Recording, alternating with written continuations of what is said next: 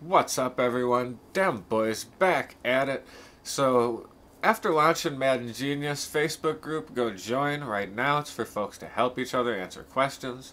One of the most common questions that I'm noticing is, what playbook should I get into? I want to switch my playbook up. Things maybe getting stale or whatever it is, right?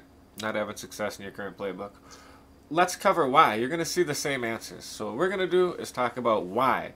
What formations and schemes within these are going to make them worth running. So brief overview of all of the usual suspects. We're going to start with Saints.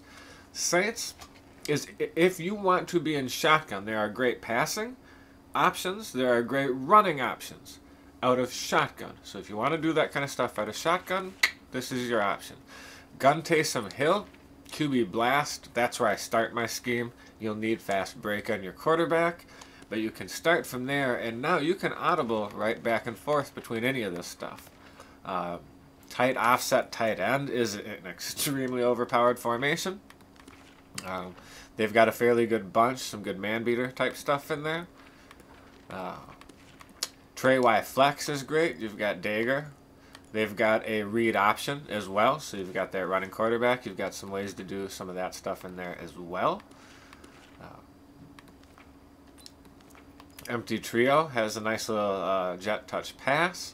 So those would be some of the kind of different things that I would utilize within the Saints playbook. I will say at a tight offset, the inside zone and the trap, depending on how they set up their defense and you understanding that, can also be very effective runs. You can run this inside zone versus 1-4-6. So there's another advantage. So let us check out the next playbook.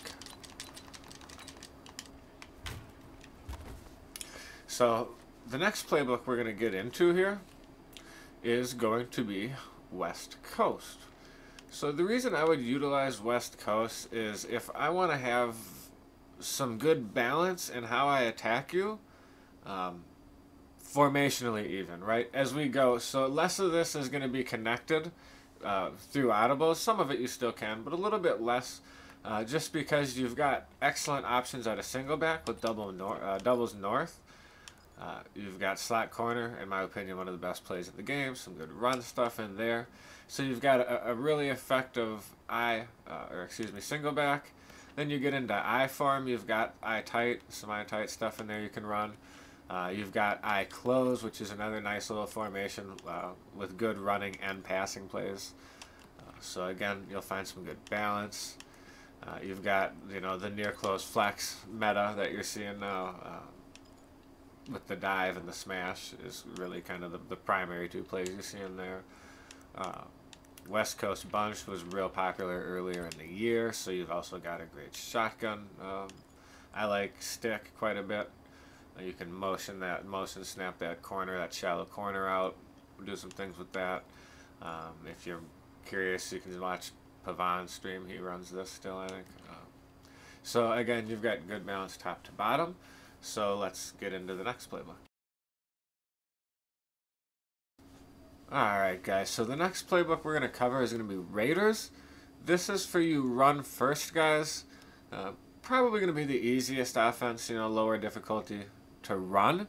And the Raiders is the best playbook for conventional runs. Reason being, conventional runs are best done out of one wide sets.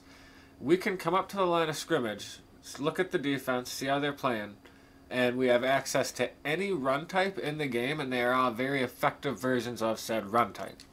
So I always started out in H-Wing. You can look in the pods or go on my YouTube.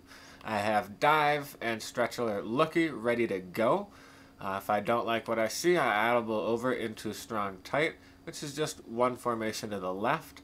I have dive, stretch, counter weak, all on deck for sure, those three. After that, the fourth one's up to you.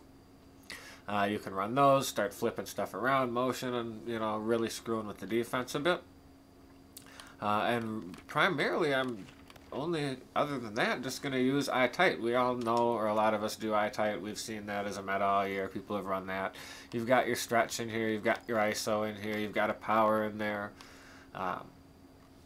So really, it's those three formations and the ability to utilize those in a way that is very difficult if you understand how to beat the defense you're looking at pre-snap.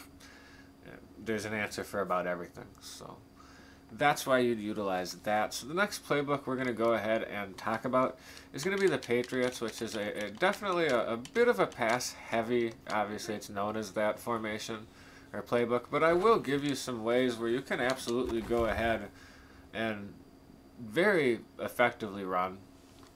And I'll show you some passes. So what I would say is if you want to run this Y off 95 Willie, you can see I averaged 8.5 a pop with that. That's crazy. You go ahead and motion the strong receiver to the weak side and motion snap it. You do have eye tight. You can check out my YouTube. I did an entire scheme with passing and running out of this eye tight. Other than that, we all know split close pats is a formation that's heavily used. You'll see a little bit of ace slot, a little bit of wing flex. Other than that, Y off trips is fairly popular. D-Croft runs that. You could watch him stream to learn that. Trips has kind of been nuked. They have a pretty good bunch. You'll see people run their bunch. That's really what's in there now. You do have some Wildcat with the Patriots as well. So let's hop into the last playbook, which is going to be for squads. So if you play squads, stay tuned and check that out. Alright, so this is going to be Carolina Panthers. This is going to be the best playbook for squads, and also a great playbook for running out of heavy sets in maybe a little less conventional ways.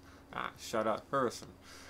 So like heavy Panther, you know, you've got your QB blast, which is always a great play. You know, in single back, they've got like an ace double wing here, which is just a heavy lineup and kind of smash them type of a, you know, good for squads. So you've got some good ways to run out. You know, this Wildcat is obviously, you know, Wildcat can be effective, touch pass. But, really, this RPO read bubble, so if you have a user sit on a bubble and just run a route, and you put grab and go on that receiver, if the users can be on the same page, if the guy can run a good route and the quarterback, you know, reads it and does the correct thing within the reads, and then when they start sitting on that, you just switch to inside zone, and the inside zone play opens wide up. You know, that's an extremely effective little 1-2 punch that really makes up the majority of our squad's offense when we play. Another way you can do that is with the stretch alert bubble, right? And then you just make the read. If, you know, like I'll usually run up the seam or run a slant, and then the second they're worrying about that, then I'll actually run the bubble. And again, you got grab and go. It's like having joystick, you're gone. Real easy to house something. So those would be the reasons why I would use Panthers for squads. Dem boys, like, comment, subscribe, man. I hope y'all enjoyed this. Peace.